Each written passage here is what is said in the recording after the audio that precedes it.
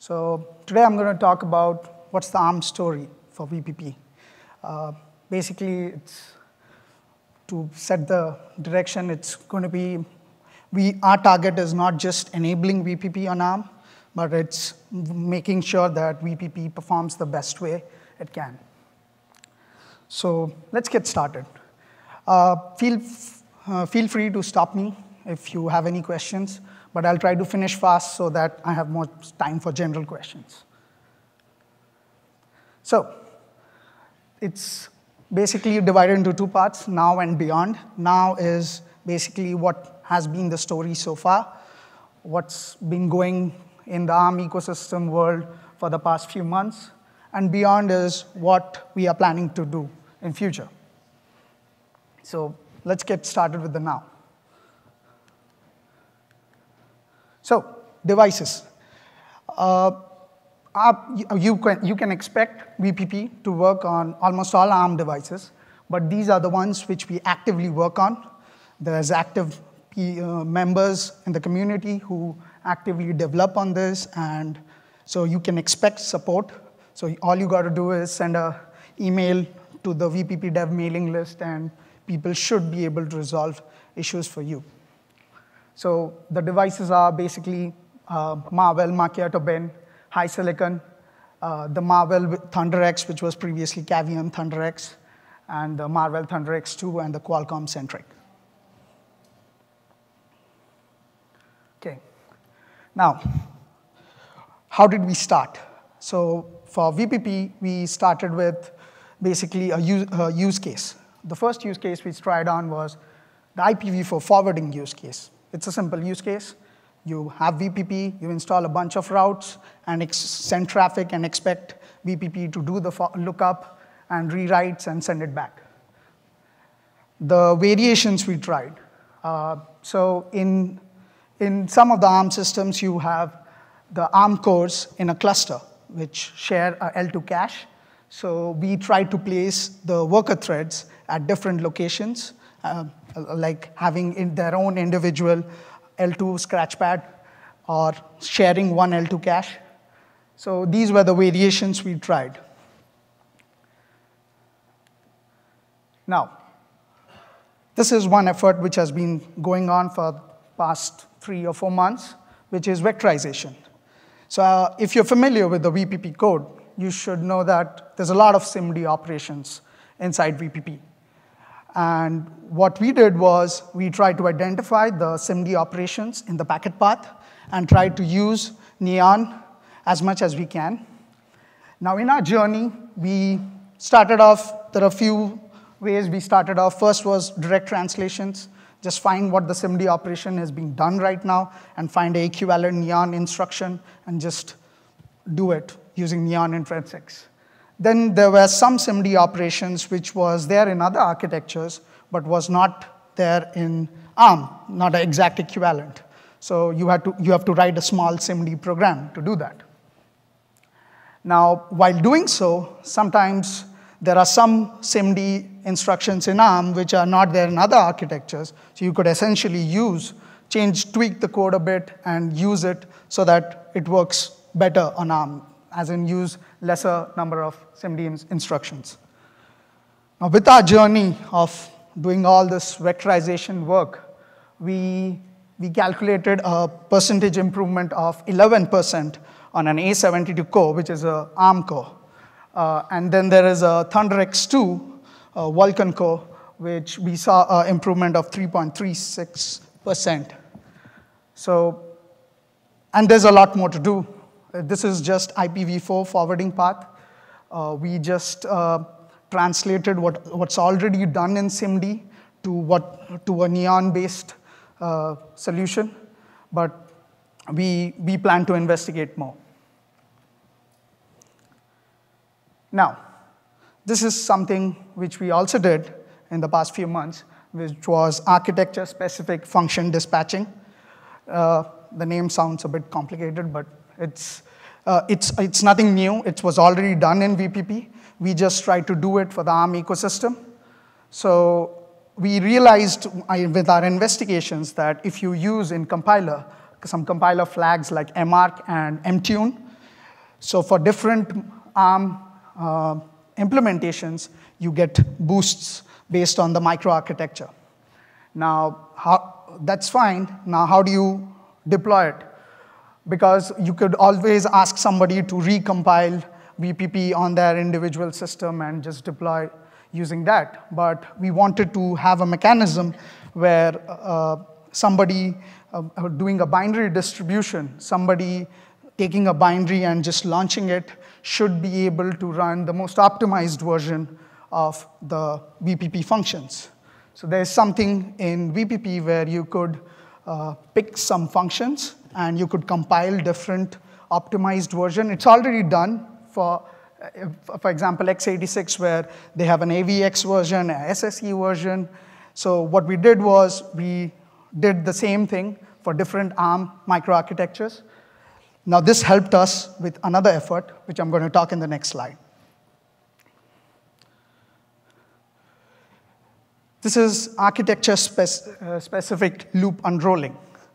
So if you're familiar, again, if you're familiar with VPP code or a lot of packet processing code, this is something which is used, the loop unrolling mechanism, which is a dual loop or a quad loop. So in one of the nodes, which is the IPv4 forward node, you had a quad loop, which is good. But we realized in one of the microarchitectures which we used, which was an A72 microarchitecture, the prefetch instruction came out to be a bottleneck. One of the reasons is it's the number of outstanding prefetches is a lot less. But it was not a bottleneck in, let's say, a Qualcomm or a ThunderX2. But it was a bottleneck in one of the microarchitectures. How do you solve that? So what we did was we reduced the intensity of loop unrolling. That's the more aggressive prefetching. We tuned into a less aggressive prefetching that was dual loop. Again, that's all good, but if I change IPv4 forward to dual loop, that would mean that everyone has to do a dual loop, which is not good, because it's not a bottleneck in other architectures. So we compiled a specific version for A72. So right now, when you deploy a VPP binary, on an A72, it would detect that it's an A72 and deploy the optimized version of that IPv4 forward function. You pick that same binary and go to a Qualcomm machine, and you would get a quad loop version of v4 forward. So that's how we sort of solved that. And with the dual loop version of v4 forward, we got an improvement of 4% in throughput. This is the IPv4 forward throughput. And the clocks improved by 23%. We plan to investigate more nodes in future. And we plan to do a lot more perf analysis and find out more hotspots. Now, what's the future look like? First, I would like to talk about what are the devices we plan to look into in future. One of them is a Mellanox Bluefield, which is already a SmartNIC chip. It's, again, an A72-based chip, but there's a reference board as well, where there's a lot more cores to play around with. That's something which we plan to investigate. Then there is a HiSilicon D06, which we are expecting next year, which is a A76 core. And then there is Marvell Octeon TX. These are some of the platforms which we plan to test and optimize in future. Now, what does the future work look like from an ARM ecosystem perspective?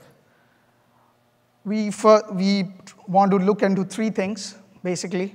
We want to look into TCP host stack, vectorization, which is already being done. We want to continue doing it. And then there's a memory ordering. First, let me talk about the TCP host stack. So now we had always been looking at the v4 forwarding test case. Now we are looking at the TCP host stack test case, but not the traditional container talking, the container networking use case, but more of an inter-host communication where two different hosts communicate, and on one host there is a VPP host stack. That's something which we plan to look. We have started with looking at iPerf 3 as the benchmark, but that's not the only benchmarking solution which we plan to restrict ourselves to. As we go forward, we plan to use other benchmarks for our analysis. So currently, the known problems are that we see a performance gap between kernel and VPP host stack on an ARM64, but we have managed to improve it with some of the patches recently. This is a bit old slide, so I have not updated those exact patches, but it recently got merged. Yeah, you can go ahead. Here, let me run this over to you so people can hear you. So obviously this is really interesting. The question for you though is the testing that you're doing is an ARM VPP plus kernel always, and you compare that with kernel, right? Yes. Have you tried to compare VPP with kernel? Yes. And it's still worse performance? It's a little better, but it's still not matching the kernel performance. Okay. So that's something which we are investigating. That's definitely interesting. So let's take it offline. Yeah. So I have a related point because we've been there. Tools. None of them is correct. The benchmarking tools, IPER3. Yes. So we already have a lot of experience with trying various things. We have IPER3, WRK2, and a few other little things. And we also have actually Ixia in FD.io, which is the superb tool. Okay. So to the point I made earlier, I think it would be awesome if we collaborate to triangulate between all those different things to compare things in their applications. That's the plan. Excellent, thank you. That's the plan. Collaboration is good in open source. So that's something which we'll be working on in the future. Then there is vectorization. What you can expect in future is there's something which is coming up, which is already standardized, and you can find it in the internet, is scalable vector extension. It's a wider version of Neon, but there are no chips right now implementing it. Fujitsu plans to do it, but you can expect it in future. Then there's memory ordering. So traditionally, VPP had all the atomics as sync built-ins, which by default do sequential consistent ordering. What's the problem? As Florian had explained this in his talk as well, it introduces a full memory barrier. A full memory barrier, as you know, ARM is a more relaxed memory ordering architecture, follows a more relaxed version. So instead of full memory barriers, there are places where you could do away with a more relaxed version of the memory barriers, an acquire or a release. And we have seen performance improvement by switching them to atomic built-ins instead of the traditional sync built-ins. So that's an effort which I'm closely looking at right now.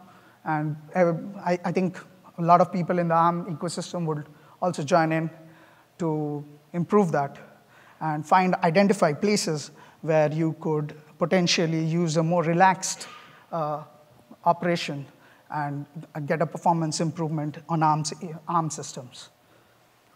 That said, these are the things which you can expect from us in the future. CSIT. Okay. So as everybody in the FIDO community would know, it's basically these three things: VPP path, VPP device, and VPP performance testing. So we have implemented the parallelized version of make test. We plan to sort of roll it out soon, probably in the next few weeks. This is important for us because there have been issues where something has been committed and it breaks on ARM. So this is something which we want to do it ASAP. And we are trying to fix a lot of test cases which are failing on ARM. So we are pretty close now, I would say. Then there's VPP device. So traditionally, based on VPP device architecture, it's for PCI devices. But we are trying to, it's not a big effort, but we are trying to have it for non-PCI devices where you don't have an SR, you can't use SRIOV, but we are trying to roll out VPP device on non-PCI devices. That's going to be once done with VPP path, that's going to be the next step. Then there's VPP performance test. This is going to be an incremental rollout where some of the test cases will, like basic test cases will come out. So you will see performance numbers on some of the devices which are there in FIDO Lab. And then we would try to incorporate as many use cases as possible. And that's it. So I hope I have time for questions. Yep, you've got a couple minutes, so. Very quickly, I just wanted to say thank you to the ARM team, Sirshak, you and your team for helping us drive the FD.io, specifically SysIt part, which is hard because of hardware and various things. So really pleased with collaboration, asking for more. Yeah. As Heather says, the best place to collaborate openly based on merit and engineering kudos is open source. So really looking forward to have ARM numbers in the 1901 report. Okay. And I think we are looking for enthusiasts with time on their hands and to help make it happen and make it a showcase. Thank you. Yeah. It's been a joy working with the FIDO community. All right. Any other questions? Yes. You briefly mentioned about L2 shared cache versus non-shared cache tests. Can you please explain the motivation behind doing those tests and what were the results and observations? One of the motivations was if you look at the perf numbers, if you look at the perf analysis, if you try to analyze the BMU events, you would see how many L2 cache misses are there. So what we wanted to essentially measure is, let's say 2 worker threads independently use 2 different L2 caches. What's the miss rates, and let's say they share the same L2 cache, whether the L2 cache is big enough, do we need to make changes in the code? So basically, the motivation behind that was looking at the perf numbers. We did see that having 2 L2 caches improved in some architectures and improved the performance if 2 worker threads are independently using 2 different L2 caches. So that's basically the motivation, just to study the behavior.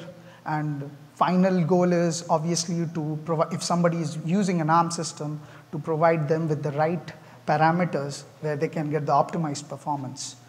So that's basically the motivation. Okay.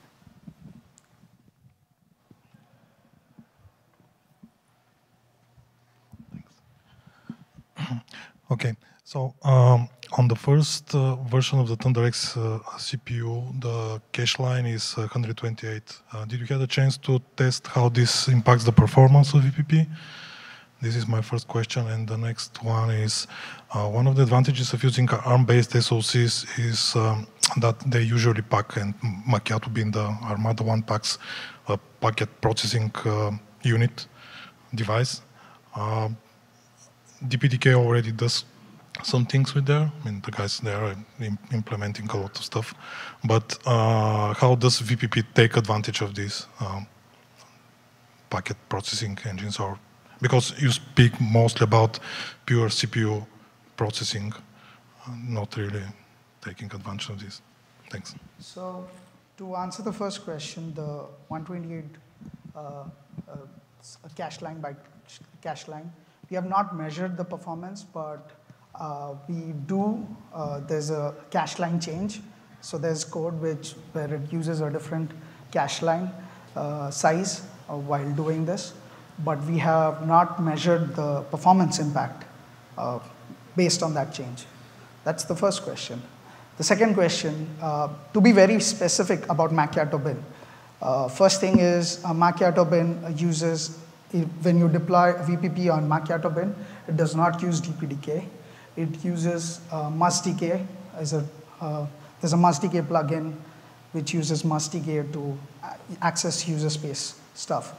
Whether it uses the accelerators or not is something which I'm not sure, but we can talk offline on that, and yeah. But basically, yes, one of the things is with the host stack as well. One of my, I've been trying to look at is what are the other accelerators provided by the network NIC cards or other SoCs, and try to use those functions more, the hardware offloads. But there's nothing specific from Marvell point of view. I hope that answers the question. Okay, cool. All right, we can take one last question, and then after that, I encourage everyone here to engage with the speakers at break.